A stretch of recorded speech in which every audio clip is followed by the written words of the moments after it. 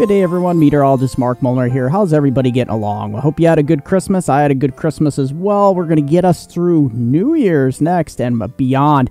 But you know what we're going to have to deal with here? A massive firecracker ridge into parts of the east. Take a look at that massive ridge building here, and a trough will be building out west. So yeah, we're going to be looking at major ridging here across the east. And as you can see here, take a look at this. We're going to be seeing that cold air erode in the east. And look at this massive amount of warmth air. You see the yellows going up there into parts of the northeast just in time for your New Year's Day. We're going to take a look and see how long that lasts. And take a look at the upper air 500 millibar flow here. Again, take a look at that. That's that massive firecracker ridge up here in the northeast. Let's get into it. And one quick food for thought here. Yeah, this is showing up later on next week on the European model. Take a look at that. If this materializes, we could have a pretty good interior snowstorm for parts of interior northeast. Let's get into all the details. All right, so there is something I want to throw out here. You know, the Euro's going gangbusters with the snow out west here. You can see this takes us through Friday, January 6th. But look what's going on here. Yeah, you have the snow in the plains here with that central system. But look at this here across the east. We're going to talk more about this. The GFS is hinting at something too right around Friday, January 6th. So we'll have to watch this. This is getting, you know, far out here on our scale. But yeah. It's something definitely to talk about, but it's, you know, beyond like 10 days. So, you know, it's right at the end of our 10-day mark. So something that's going to bounce around quite a bit. But we might be looking at some sort of nor'easter here. Right, so as we take a look at what the Euro's hinting right around that time, that end of that first week of January here. So, yeah, as we get towards Thursday, the 5th, here is that system there digging across the Gulf of Mexico. It's actually going to be a Gulf of Mexico storm. I'll show you momentarily in the surface maps. You know, it's really curious that it's even kind of showing up here because I'm a little skeptical because look at these high heights here.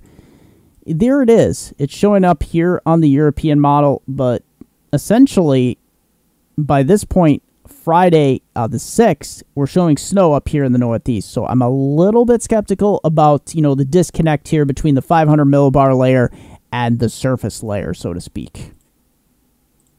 All right, so as we take a look at the NAO index, yeah, you guessed it. We are pretty positive now. So essentially what we're looking at here is we're looking at a pattern that's going to promote, it's going to stay pretty positive here through at least the second week of January.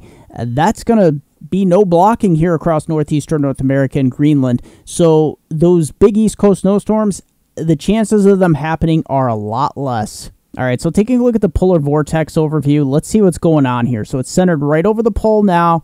As we go in time, Wednesday the 28th, Thursday the 29th, Friday. You see which way it's heading? It's heading, in our respect here, north of the pole. It's retreating. It's retreating and consolidating into one cell. For those of you that like snow in the east, that's not good news. But as we get to Tuesday, here it is, January 10th. See how it kind of starts slipping back south of the pole for us? And you start getting... It's still one solid cell. You kind of want to see it broken up a bit. But you start to see the heights lowering here and some stratospheric warming here on the west side with respect to us. And that's where we could start to see a pattern change closer to the mid part of January. So going ahead with temperature anomalies, this is going to be the big story over the next several days. Take a look at this. The pattern is flipping. We are seeing these massive temperature anomalies, especially across eastern Canada and the northeast and the east coast here as we get into the weekend. Take a look at that. The big warming trend continues. There it is out west, your cold spell, and then back east, you're just in firecracker weather here compared to what your normals are. And look at that. By Tuesday the 3rd, right after New Year's, we're getting 20-some degrees above average here. Look at that. Some areas 30-some degrees. It is just going to be crazy warm as we get into the new year. Yes, we do have a quick cool down just in time of that time frame that we might see some sort of quick nor'easter in the northeast. We'll see if that materializes. All right, so we're going to start off with the HRRR model here. And as you can see, most of the activity is starting out west. This is going to be the common theme. And look how quiet it is in the east. Yes, we're really cold. We do have some moisture up here in the northern UP of Michigan as well. But the big story is going to be out west here. And let's take a look as we go out in time. Things are going to get pretty interesting out west here.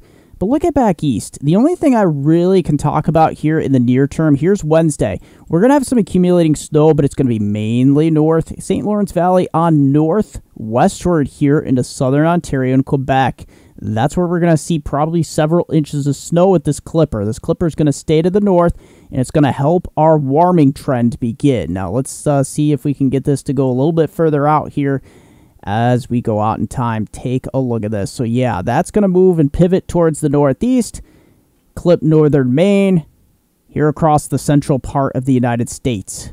This is where that next system's going to start to develop. And out west here, we have our next big system moving in with mountain snow and valley rain. Look at that. That's a pretty major storm here that we're going to be dealing with here across the west. But take a look at this. Back east, we're going to watch this kind of unfold here as we go through the next 48 hours. And yeah, we're going to see some wintry precipitation up here in the north, and we'll see some stronger thunderstorms. I don't think anything too terribly severe here across Louisiana into Thursday afternoon. And we do start to get some showers here around the eastern lakes, and there's northern Maine getting clipped here. All right, so as we pick up with our future radar with the NAM 3 kilometer after 48 hours here, take a look at this. Yeah, the west is getting pummeled here. Essentially, this is picking up Thursday afternoon. You're getting a tremendous amount of snow. Look at this inland here from parts of the Sierra Nevada eastward to parts of Nevada and up here into Washington and Oregon. Lots of heavy rain and mountain snow. But as we head across the central states, this system is kind of starved for moisture, so to speak. You can see we're actually going to have some rain showers up into parts of the Ohio Valley into the Great Lakes. And as we continue in time, you can see that kind of sticks around much of the Great Lakes, and we get a few showers moving in as this warm front moves in across the northeast. Temperatures are really going to be soaring. We start to get some heavier rains here in the mid-Mississippi River Valley southward to the Gulf Coast. You can see some of these heavier showers, and look at this out west. We're going to continue, take the last frame here. Look at this. Yeah, this is some big old moisture heading right into the Pacific Northwest. All right, so let's take you through the GFS here. We start with our synoptic view here as there's that system out west and the central states. And take a look at Friday here. So this is where we start to get that pattern change. Things really start to break down out west. All this snow here in the Intermountain West and parts of the Southwest as well. That's pretty interesting.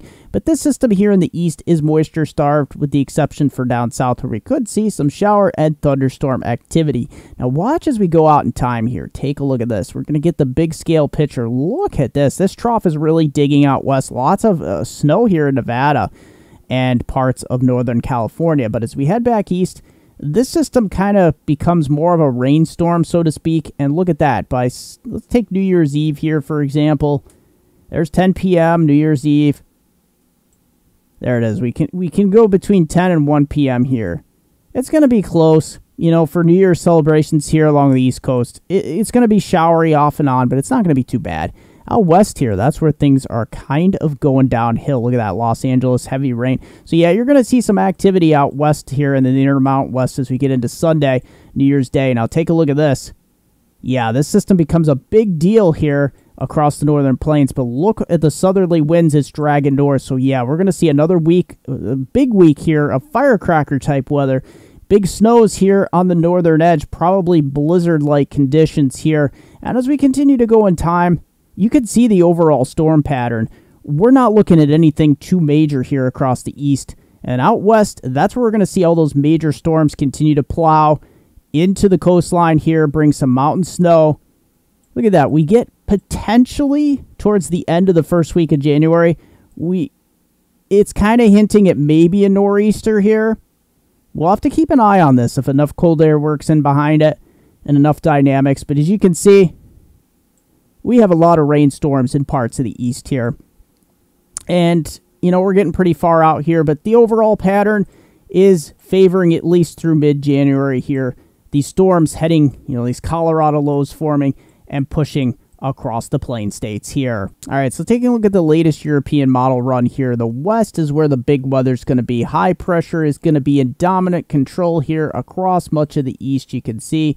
And look at that. That trough digging out west, yes, you get a temporary high building in here, but that's going to be really short-lived as we go in time. Here is this pattern we've got going on here. Lots of systems plowing into California, heading across the northern plains, and that area of high pressure keeps us very much quiet across much of the east until we get towards New Year's Day. Now, there's that system across the Intermountain West that plows in and causes all this mountain snow. Nevada's going to be cold, so is Utah. This system's going to really spiral in the plains. You see lots of showers and thunderstorms. We could have some severe weather here come New Year's weekend, so please stay tuned for that. That could be big, and that's the end of our model run here. If we take the 12Z Euro here, take a look here. We can head beyond this weekend. There, let's just pause that. There it is. So this low is going to head up through the Ohio Valley. It's going to drag a lot of warm air. It's got a lot of warm air to work with. We might have thunderstorms all the way up to the Mason-Dixon line, so that's definitely something to keep an eye on here. It is a pretty strong low, so I expect wind gusts to really start ramping up here, but it's not good. It's not going to be anything like our bomb cyclone that we just saw. Now, here's that system into the Intermountain West. This is something we got to watch as this digs in. This is going to set the stage for quite a stormy week as we get into the Central Plains here. Let's back that up just a few frames. There it is, Monday morning as you're going off to work and school. This is going to be a big deal, and we're going to have severe weather here on the eastern side of this. We have another system plowing into the west coast and an area of high pressure in the east, keeping it very quiet. As we continue in time, look how quickly this moves to the east. This is a very fast-moving system. By Tuesday the 3rd, it's cruising all the way up into the upper Midwest, dragging lots of showers and thunderstorms back east here. And as we go in time, we have another rainmaker here developing across the southeast, although this low-pressure system, this may be something we need to watch. If we get enough cold air funneling behind this low-pressure system, this is something I definitely want to keep an eye on. There it is. Let's just back that up one frame. This would be a prime snowstorm for interior parts of the Northeast. You have that classic high pressure to the north. Take a look at that. That is something we definitely have to keep an eye on as we go out here in time. It is a quick mover, though, so it won't stall for very long. And as we take a look at the European model here, take a look at this. So this takes us through New Year's. Actually, let's just back that up slightly. Here we go. So yeah, Monday the 2nd. Take a look at this. So here's our weekend system here across the east, amounting to mostly 3/4 of an inch on average, most areas, where you see the darker colors like the red, the purples, the reds, the oranges. That's where we're going to get beyond, say, 1.5 inches, 2 inches here. Look at out west, though. This is where the moisture is definitely going to be. So what's total liquid precipitation looking like here? On the GFS, we'll take it through New Year's first here. Take a look at this. So yeah, with this weekend storm, we're looking at generally mostly under 1 inch, but some of these areas in the southeast, 2 to 3 inches around Georgia, parts of Alabama here, according to the GFS. And look at out west here. This is where we're going to see the most storminess out of this pattern. All right, so for my tropical friends, you're in paradise here across the Caribbean, parts of Latin America, Central America, Mexico. Look at this. This is Friday, Saturday, the 31st of December, last day of the year, and there we go, 2023. We're kicking it off with a party here in the Caribbean. Look at that. Yeah. Beautiful time of year. This is your time of year to really bask in the greatness all the way through Thursday, January 12th. Enjoy. All right, so the Western Pacific, we do have some activity. We do have something here into the Indian Ocean. Look at this. Tropical Cyclone Darian. We're still dealing with that 90-mile-per-hour winds, but this is going to be heading into the southern portion there and weakening. Look at that. Yeah, the Intertropical Convergence Zone, this is your time of year for Australia. Look at this, but look at this feature just east of the Philippines. Let's take a look at this. Let's zoom in here. So we got some interesting weather here. I don't think this is going to develop into anything, but look at this. This is Wednesday the 28th into... See how it gets kind of caught up in the westerlies? So it's going to move really fast as it gets caught up in the westerlies. And by Friday the 30th, look at this. Yeah, most of the inclement weather is over here just south of Vietnam. So we might have some sort of tropical system developing, but look at this. The Philippines are looking nice. Let's zoom out and see what it looks like for your New Year's weekend here. Yeah, this is Sunday at 1 p.m. So we go back to New Year's Eve. Your New Year's Eve looks a bit rainy here across the southern and central Philippines. I hate to say that, but unfortunately, that's what we're looking at. However, if you're in extreme southern Philippines or the northern Philippines, extreme northern Philippines, you're actually looking pretty clear. So not looking too bad, but New Year's Day itself gets a bit rainy here. And then as we head into Monday the 2nd and into the 3rd, things get really rainy here. The good news is there doesn't look like any one of these entities are going to develop into anything tropical. As we go west here towards Vietnam, we're going to have some moisture as well getting into this region. But we'll take a look at this. Yeah, we're going to have some heavier rain moving into the eastern and southern Philippines here by Friday the 6th. But that kind of dissipates, and we do have a system here in the north-central Philippines. You can see, take a look at this. This is Saturday, January 7th. So we got a feature here that we're going to have to keep an eye on. And that's going to continue to pivot towards the north and get caught up in the westerlies again. There is a lot of wind shear, and that's the great news. But look at this. As we get towards the, let's see, the second week there of January, it's actually not looking too bad. And I don't really foresee any major development of any typhoons here in the near future. And Jim here from Groton, Connecticut. South of Groton, Connecticut, you can see ocean snow effect clouds. Take a look at that. You don't see that too often, but with this system, this bomb cyclone to the northwest over inland, you saw quite a bit in the way of ocean effect snow going on, this phenomena that's very rare, and he captured it this past Saturday, Christmas Eve, on the 24th here. Nice capture here, Jim. All right, so as we take a look at the temperatures here, we're starting off with your Wednesday. This is that surge of warm air across the east, your 32-degree line going way up into Canada here. This is your thaw you've been waiting for. It will help melt a lot of that snow and ice, and maybe you'll get some rain to, wash some of that salt off the roads as well. Look how quickly things are warming up, though. The cold Arctic air retreats pretty much here in North Dakota and Minnesota.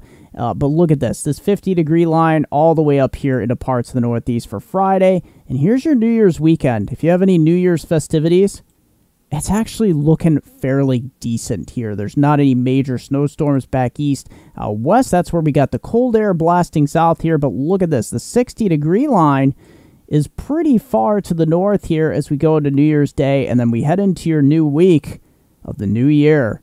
Look at that. Mid to upper 50s here into the Northeast. That's almost unheard of for this time of year. All right, so the week ahead for my hometown viewers, being into Scranton's Upper Susquehanna River Valley. Take a look at this. So we get into Wednesday. We're going to see those clouds burn off, sunny skies. It's going to get into the 40s. And look at that. We're going to be pushing 50 degrees come Friday and the weekend sun. But look at that. Clouds will roll in later Saturday and New Year's Eve and night. Rain will be the name of the game here. We'll probably look up to 1/2 to 3/4 of an inch of rain, but very mild. Thank you for joining me for this edition of Weather Eastern and Weather Northeastern. Merry Christmas, everybody. Happy New Year. Happy holidays. Get out there and enjoy. Visit me on social media, Facebook and MediaMark. Also Weather Northeastern. Also Hurricane Northeastern. MediaMark.com, WeatherNortheastern.com. Twitter @Weather Eastern. Thank you for joining me. Winter Weather Outlook is in the description down below.